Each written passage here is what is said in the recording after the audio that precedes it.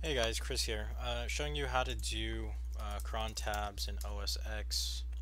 I'm on OS X Mavericks, but it shouldn't matter which version.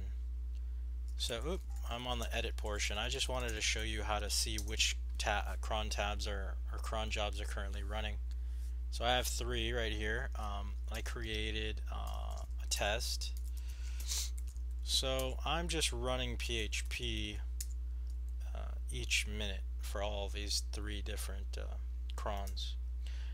This is one example of what I put in writecron.php. I just did a quick file put contents, specified the path to write a text file. We're putting a Unix timestamp in this file and just appending it to the end of it. So your use case will be different, but I'm just using this as a test. So, okay, I have that. Now how do I edit the actual cron tab list? So you want to do a Crontab E like I just did. And I'm using VI, which I know most people don't even use anymore. I'm just doing it for this example. So the asterisk for this place is minutes. So this is where you would put, let's say we want to run every 5 minutes on every first day of the month, for which, well, I'm sorry, this is minutes and then hours for the second hour on the 5th minute of the first day of the month. So this is the order it goes in on OS X, and this is the actual month here. Let's say I only wanted so this is the first day of the month, but this is the actual month. So 3 would mean March, of course.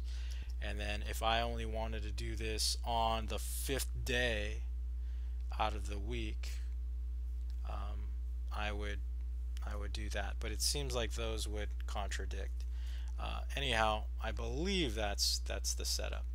So let me go with asterisks. This is a step. So a forward slash is actually a step. What this is actually saying is run this every single minute.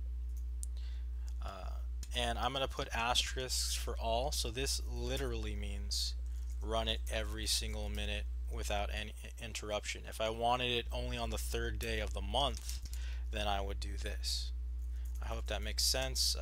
I'll put a link to further documentation of how to do that. What name is that? Okay, VI cron write, and you can see it's done this quite a bit. So this is Chris. Hope this helps you set up your crons.